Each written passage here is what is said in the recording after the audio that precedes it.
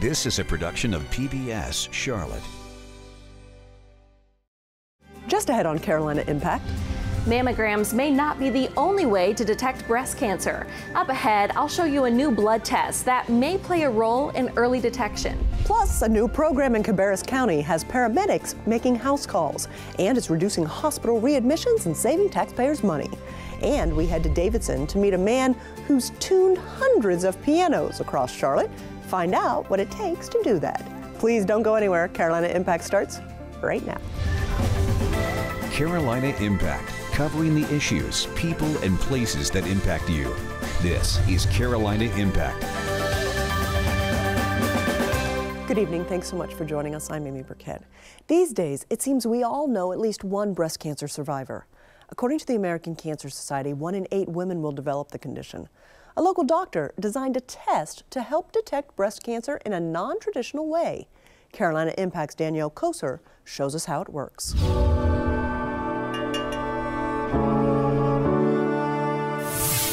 It's a quiet afternoon at this art studio in downtown Mount Holly. At a back table, Melinda Murphy blends blue paint on a wooden cross. Doing crafts just kept my mind busy on what I could do next, rather than dwell on what you were going through. In oceans deep, my faith will stand. Murphy turned to crafts to take her mind off the harsh side effects of chemotherapy and radiation. She was diagnosed with breast cancer after her yearly mammogram in 2013. About 3 days later, I had to go back, and they told me it was cancer. After surgery, she started chemotherapy, followed by 33 rounds of radiation. Treatment every day except Saturday and Sunday. During months of grueling treatment, Murphy focused on the works of art she created, while the chemo and radiation destroyed cancer cells. It was a long haul. Today, she's cancer-free, but that doesn't mean she's worry-free. Murphy says she's on pins and needles every 6 months, waiting for the results of her mammogram to make sure the cancer hasn't come back. That's why she started using a new product called Agira Personal Score, a test designed to help detect breast cancer. It's a blood test, very simple blood test. Meet Dr. Pinku Mukherjee. She and a team of researchers spent 5 years testing thousands of blood and tissue samples before launching the product in May. The test measures a protein called TMUC1, which is present in the tumors of more than 90% of all breast cancer patients. Dr. Mukherjee recommends taking the test every 6 to 12 months. What it will do is give peace of mind that I don't have a tumor. The test is only available with a doctor's prescription. Patients get their blood drawn at a doctor's office that offers the test. Then the office ships the sample to a lab at UNC Charlotte, where it's processed. When the sample comes back, we take the tube of blood and we spin it in a centrifuge to get the serum.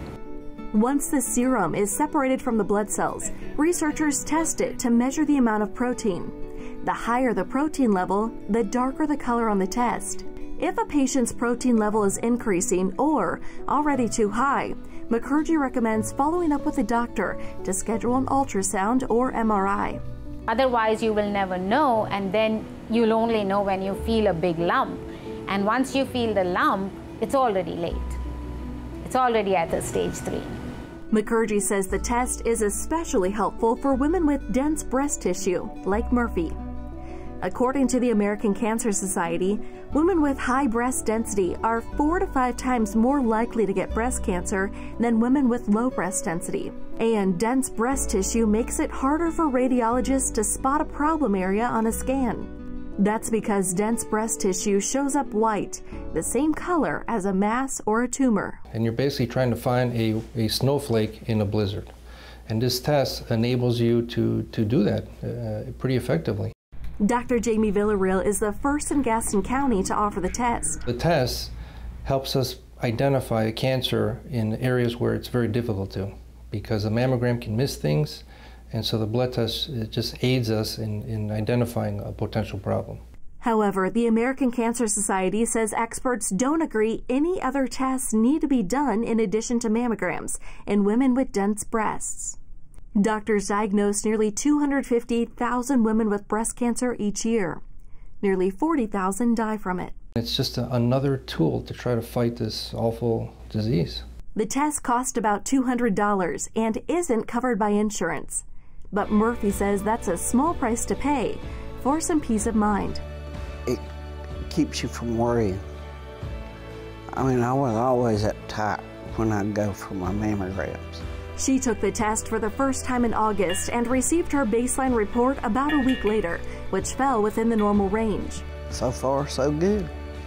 She plans to take the test every 6 months in hopes of avoiding the shock of another diagnosis.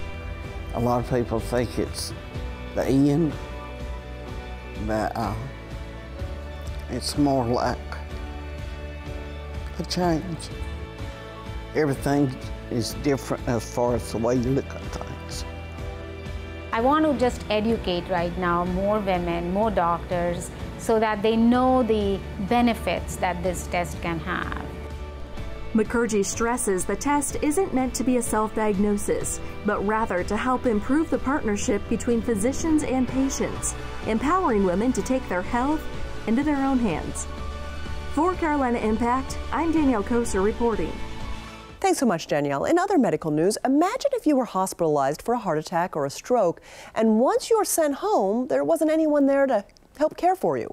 Well, a few counties across our region have implemented community paramedicine programs. As Carolina Impact's Jeff Rivenbark explains, these programs not only benefit recovering patients, but save taxpayers money. Flashing lights, sirens, and speeding ambulances. When you see this, it usually means someone's in trouble. Paramedic Ann Coffey responds to people in need, but she's not in an ambulance. And a typical day for her... It kind of depends on how many patients need to be seen that day. I'll be sent faxes from the hospital, and they might communicate with me a little bit about that patient beforehand. As a community paramedic for Cabarrus County EMS, Coffey visits discharged hospital patients The 24th Psalm. like Henry Crowder. The earth is the Lord and the fullness thereof, the world and they that dwell therein.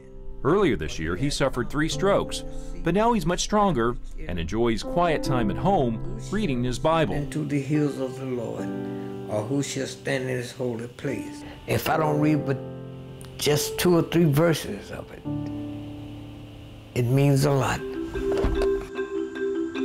Another thing that brings him joy is when Ann stops by to check in on him. Hey, Henry. After a bit of small talk, You taking all your medicines like you're supposed to? she gets down to business, Okay, tell me about this one. followed by Is it a blood pressure check. At 74, Henry lives alone with little family contact. That's why her visits mean so much. Because, you know, a lot of people ain't got time for you. She's so kind, she's so wonderful. It makes you feel good to have someone to talk to. Blood pressure's looking good. It was 138 over 80. Well, that's good. About the only thing Henry dreads, Oh boy. getting his finger pricked for a diabetes blood sugar test. And within seconds, 95, good deal.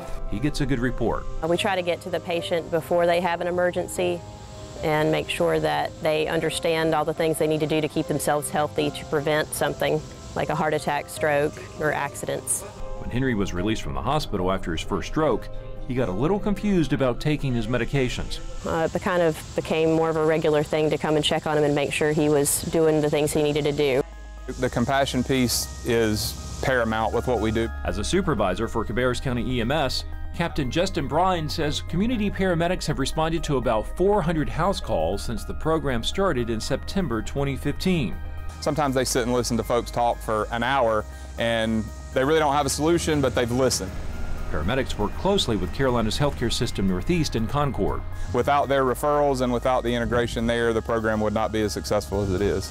While nurses typically call discharged hospital patients, sometimes it can be hard to tell how well they're doing or what they need. Our stroke navigator, which is a stroke certified nurse, calls the patients after they've been discharged And often during that phone call, she would say, you know, they sound okay, they tell me they're taking their medicines the right way, but something just doesn't feel right. If we only had a set of eyes. That's where community paramedics make a difference.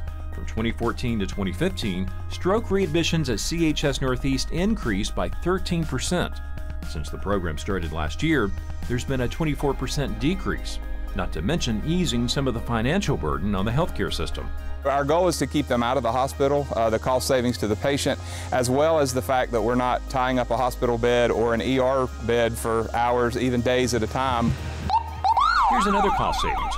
By having dedicated personnel who can go out and do these home visits, we're able to reduce the number of 911 calls for frequent users. Every trip a community paramedic makes to someone's home prevents racking up unnecessary miles on ambulances, which can cost more than $160,000 to replace.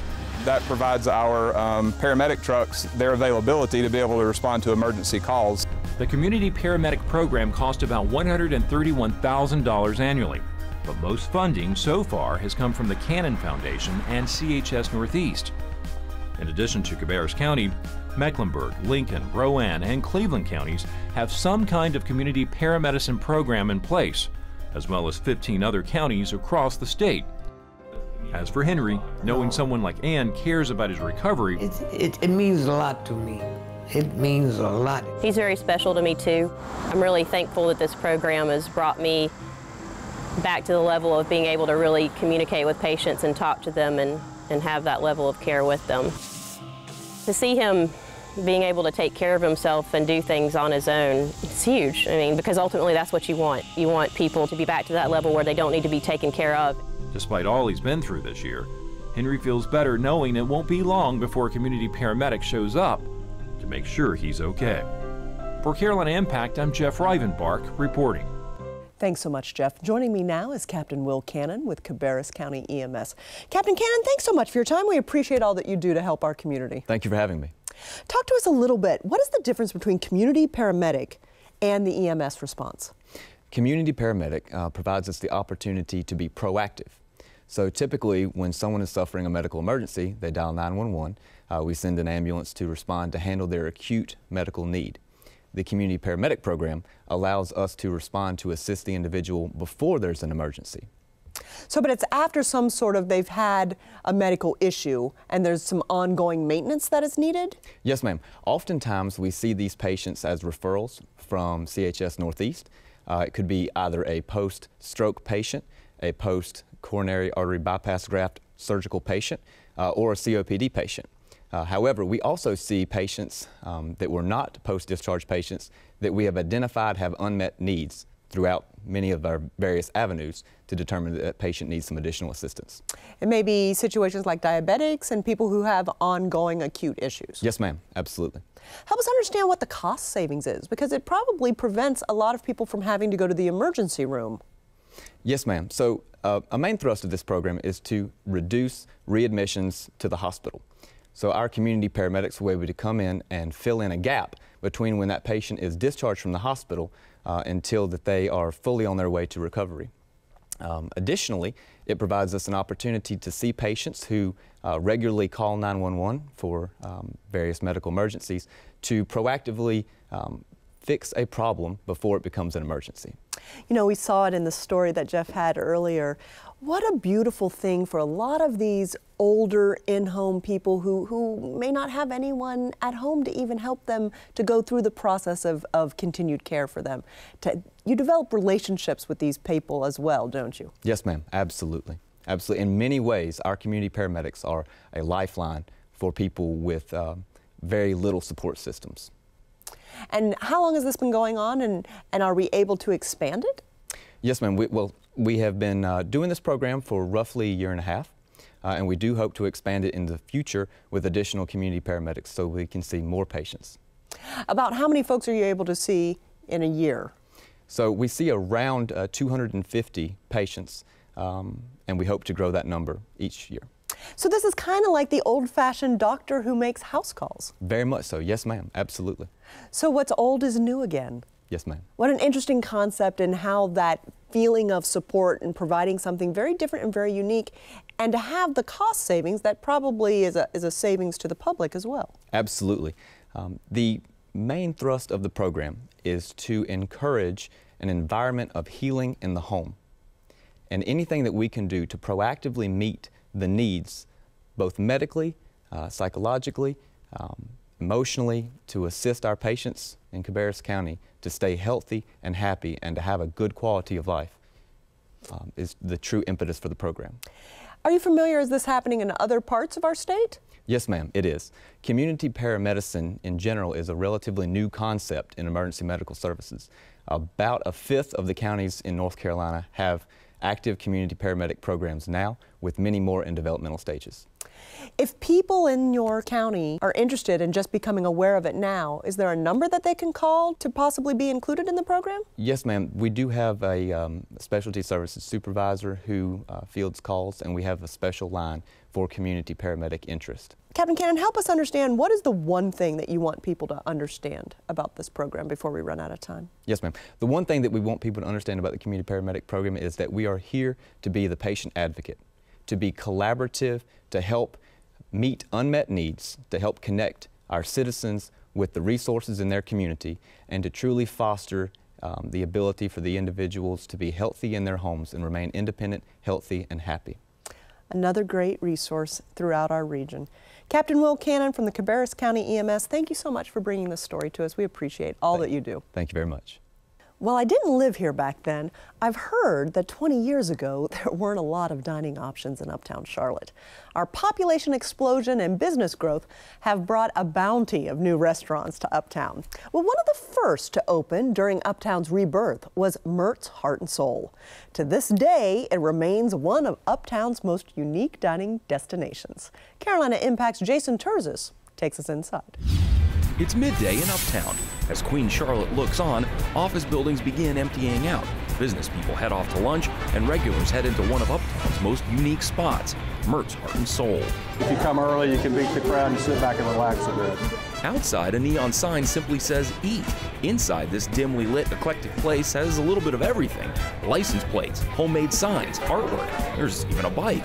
But it's not the decor that has been bringing people in for the last 18 years. You invite somebody to go, where you want to eat? Well, let's go to Mert's Heart and Soul. I mean, how cool is that? James Bazell started cooking in high school after a friend convinced him to take a home economics class for two main reasons. We could get to eat and meet girls. James has been cooking ever since. In the early 90s, he moved with his family from Athens, Georgia to Charlotte, taking a job cooking at the Holiday Inn uptown. And that's when we started catering. And we did catering for about 2 years. And then we got our first restaurant, GA on Tryon. That was 1996. One of the regulars back in those days was then Nations Bank President Hugh McCall. At the time, Uptown didn't have many restaurants. Bank officials then approached Bazell with a proposal. Would he consider relocating to North College Street if the bank assisted? I was a little reluctant at first. College had nothing. It was dead. If he was hot, he was on Tryon. Bazell took a chance, and in 1998, Mert's Heart and Soul opened its doors and was named after a former customer, Myrtle Lockhart. And she was flashy. She was in her late 70s. She was witty. She was really cool. And so when I was trying to think of something, I told the design guy, I said, just try Mert's. I was born, I said, just try Mert's on it. And he did the Mert's in the script we got now. And he had a heart and soul. And me and my wife seen it. We said that's the name of the restaurant. So how often does James mistakenly get called Mert? All the time.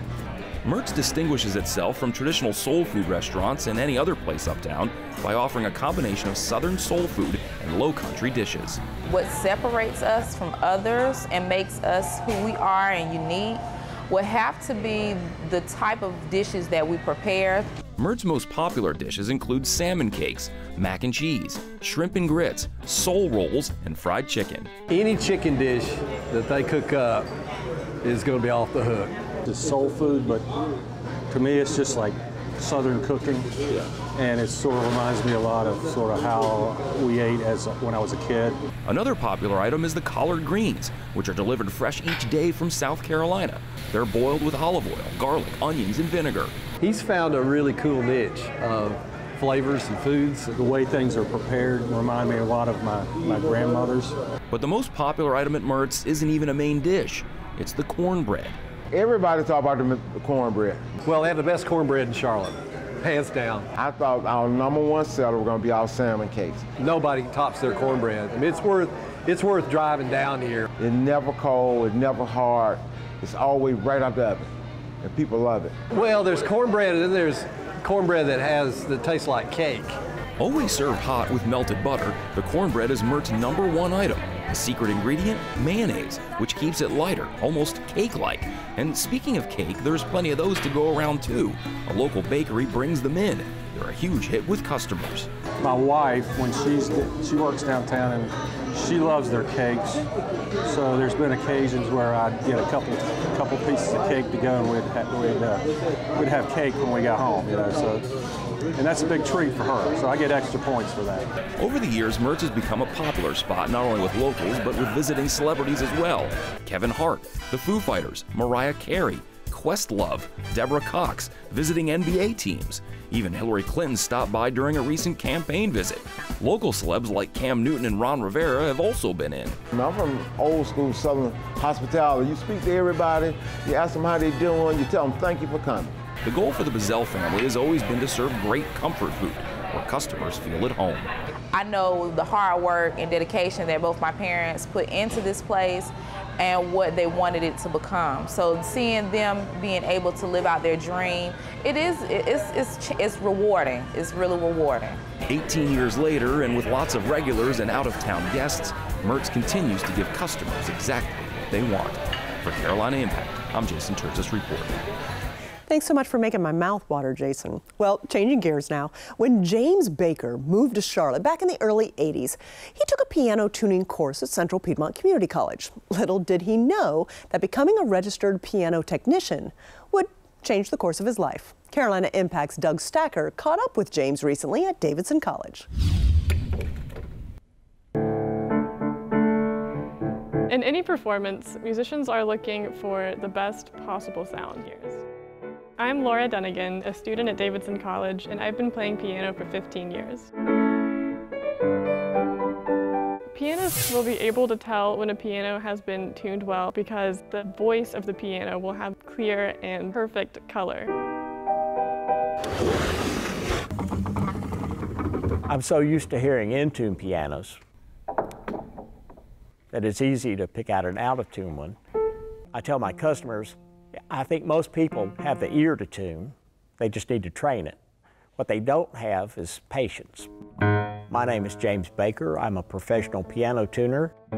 I went to school in 1987 to learn, and I've been doing it ever since. When I was in school, we had to tune 50 pianos to get out of the course. It would take us days. I learned by ear. When I became an associate technician for the symphony, I bought the computer. When I was with the symphony, just about every artist that came in wanted something different. I tried to have the piano in a mid-state of readiness when they got there, and then they would either want it up or down. Over the years, I have tuned for Elton John,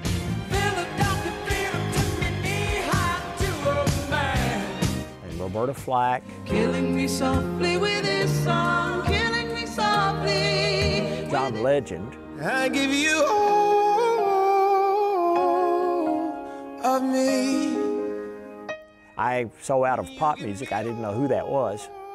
I was very famous.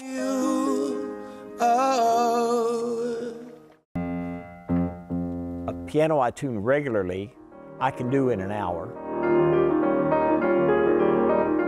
Pianos have different numbers of strings in them. The average is between 230 and 240.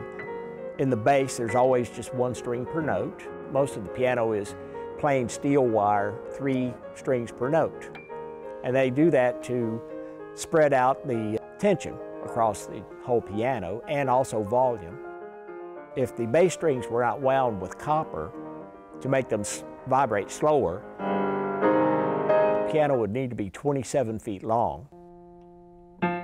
The tension on pianos is very great. The string can range 180 up to 400 pounds, depending on the model of piano.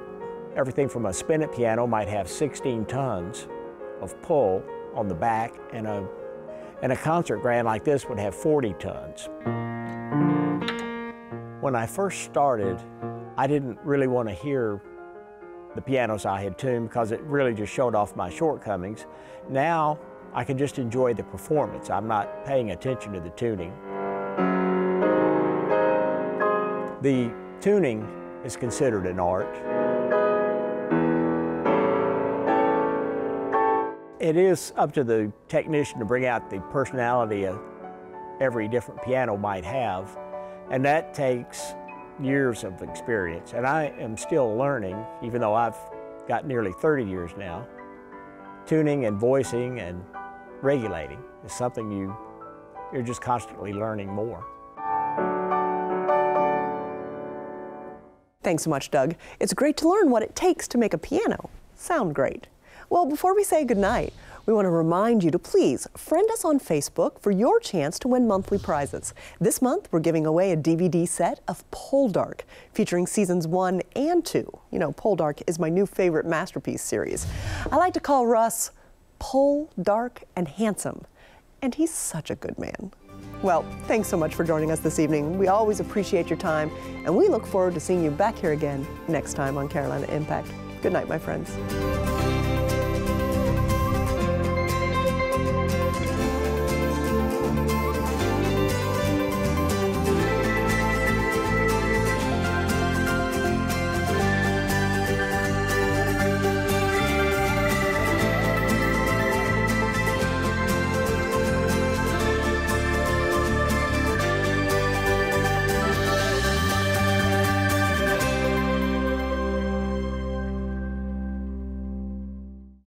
Production of PBS Charlotte.